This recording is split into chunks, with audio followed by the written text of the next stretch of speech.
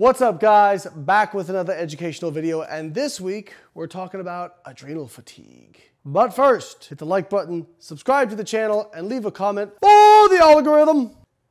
And now, adrenal fatigue does not exist. Sorry, spoiler alert, doesn't exist, completely made up, bullshit. Now, I want to read off to you a list of symptoms of adrenal fatigue. So this has been an illness proposed by naturopathic doctors, which, by the way, if you ever want to go to a doctor, spend money to have them then tell you that you have a problem, even if you don't, and then they can sell you the solution, go to a naturopath. So, not all naturopaths, there could be some good ones out there, but I haven't met any yet. I guess they could exist, like unicorns and, that sort of thing. So here's a list of adrenal fatigue symptoms. Fatigue, energy crash. Aren't those the same things? Depression, anxiety, poor sleep, lightheadedness, frequent lengthy infections, hair loss, reliance on caffeine, joint pain, brain fog, weight gain, weight loss, craving carbs, craving salt. That's a lot of unrelated nebulous symptoms like brain fog. I'm pretty sure every person in existence I've heard say at some point, oh, I feel like I've just got brain fog. Yeah, you slept 4 hours last night. You don't have adrenal fatigue, you are fatigued. I think a lot of people get upset because when I say things like adrenal fatigue doesn't exist, which it doesn't, when I say things like this, people think what I'm saying is you made up your symptoms and your symptoms aren't real. No. I'm not saying that your symptoms aren't real.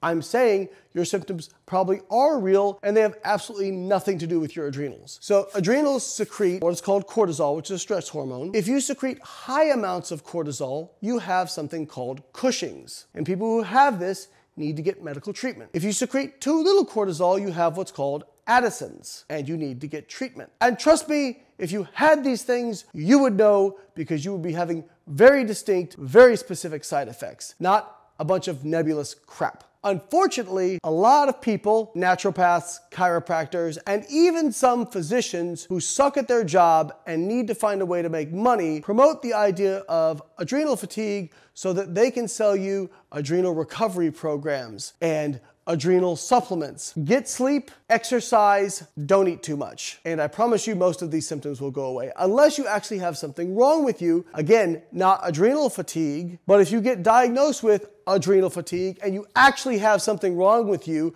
God forbid, like cancer or something else, a serious disease, if you get diagnosed with adrenal fatigue, now you're going to get a bunch of worthless supplements that aren't going to do anything, and it's going to just mask your ability to treat the actual root cause of the problem. So again, adrenal fatigue does not exist. Cushing's exists. Addison's exists. There is absolutely no evidence in the scientific literature demonstrating that adrenal fatigue exists.